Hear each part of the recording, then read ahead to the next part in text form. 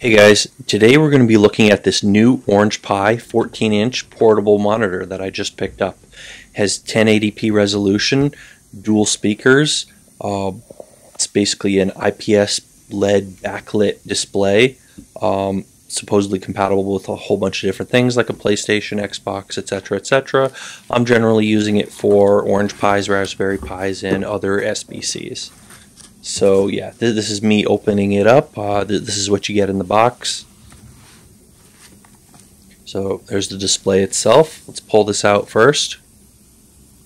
And it has a reflective tape on it that I'm actually not going to pull off until a little bit further in this video. So it doesn't really look as shiny as what you see right here. It's a little bit less shiny than that. But you'll see when I pull that off a little bit later.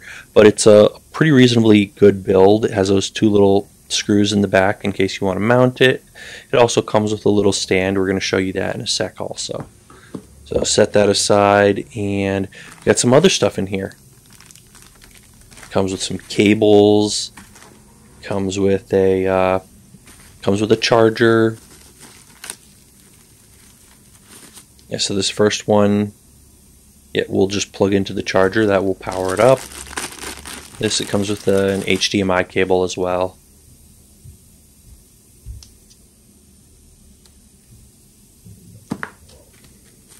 And it comes with a manual and a nice little stand here. It's a pretty minimalistic stand. It's nice. Yeah, there's the charger. Nothing too exciting, but it's great that it comes with a charger at least. And there's the stand. You're going to see us set that up in a little bit.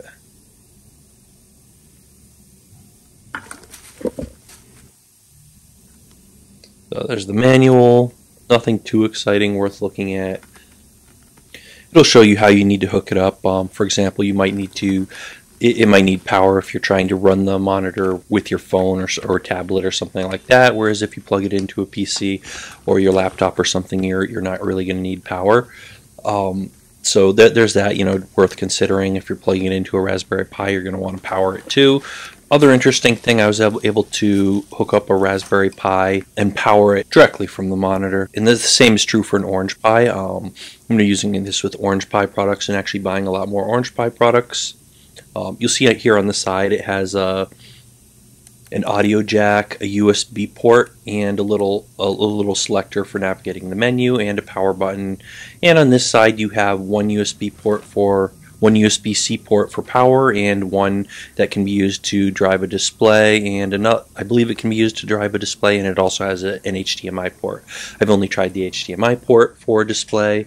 Anyways, like I was saying before, that USB port, and this is me pulling the screen protector off. But yeah, that USB port can be used to power a Raspberry Pi or any other or another single board computer.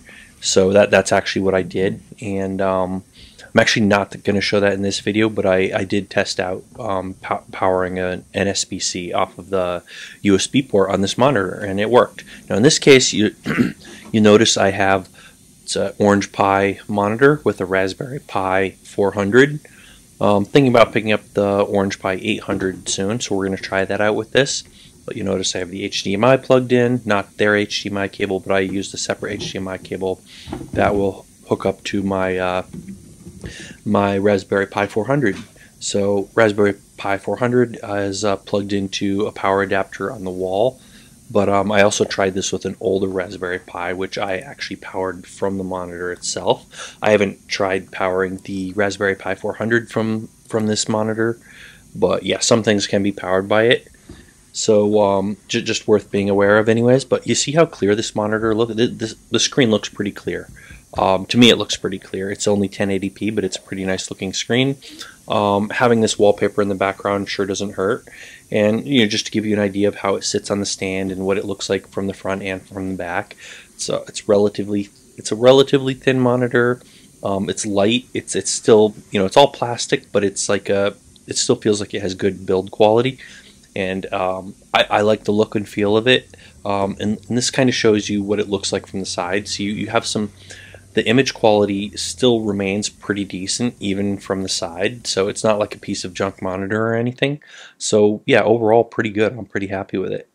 anyways, if you want to see more content like this and more single board computer content, more Raspberry Pi, Orange Pi, or other content, coding, servers, all networking, all the great stuff we do. We do 3D printing, robots, all kinds of cool stuff. If you're into that and you want that type of content, hit the subscribe button and hit the little bell icon. Otherwise, YouTube won't let you know when we come out with a new video. And yeah, give us a thumbs up, leave a comment down below if you have any questions, comments, criticisms, anything you want to say. We do want to hear it. If you know something I don't know, leave a comment down below, not just for me, but for the next person who watches this video. And as always, hopefully you found this useful or at least interesting. But yeah, as always, thanks for watching, and we'll see you guys on that next video.